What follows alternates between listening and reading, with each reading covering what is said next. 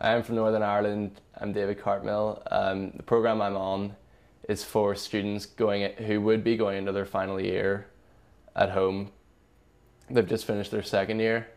It's paid for by the British Council, which sends 75 Northern Irish students to 75 separate universities in the US. Basically just to give us this, and it's a business program, so it's meant to give us that business knowledge in a different environment.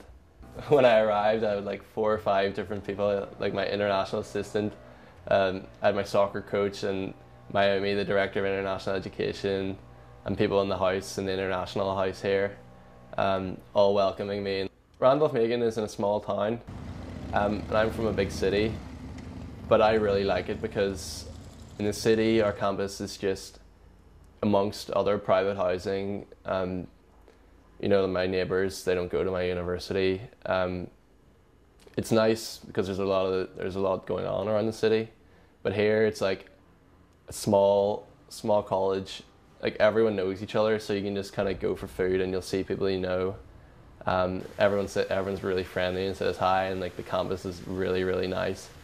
But then we have Richmond, I think 20-minute drive away, and we've got the train going through here, so like you're really well linked up to the cities anyway, because from Richmond, which is the capital of Virginia, then you have like cheap buses and stuff going to Washington, New York. So you can do either. It's really nice. It's nice for internationals. People here, you know, they're interested in your story. Obviously, we've got International Education Week going on right now, which has a lot of programming. I think there's maybe about 20 internationals here, probably more even.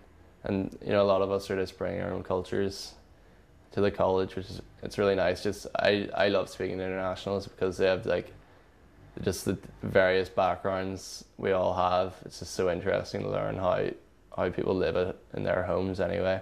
My home is up here in Belfast, which is in Northern Ireland, which is basically Ulster, except these 3 counties aren't in it.